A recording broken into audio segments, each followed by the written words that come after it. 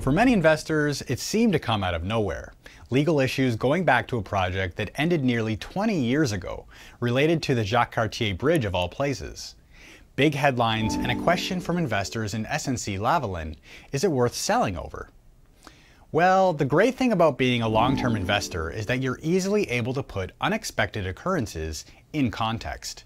And it so happens that SNC has faced similar situations before.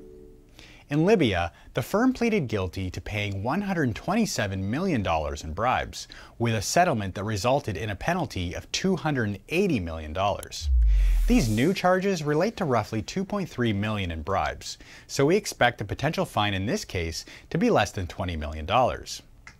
Equity analyst Christoph Smolik says that the balance sheet at SNC remains strong and his long-term thesis remains intact. We think the market's priced the stock about right. And for those investors willing to wait until 2025, we see modest but steady improvement in revenues and margins as the company goes through restructuring. From divesting its oil and gas business to focusing on its strong engineering services, we see cash flows improving in many ways. And with authorities inviting SNC to negotiate remediations, unlike in the Syria case, perhaps they see a better company this time as well. For Morningstar, I'm Andrew Willis.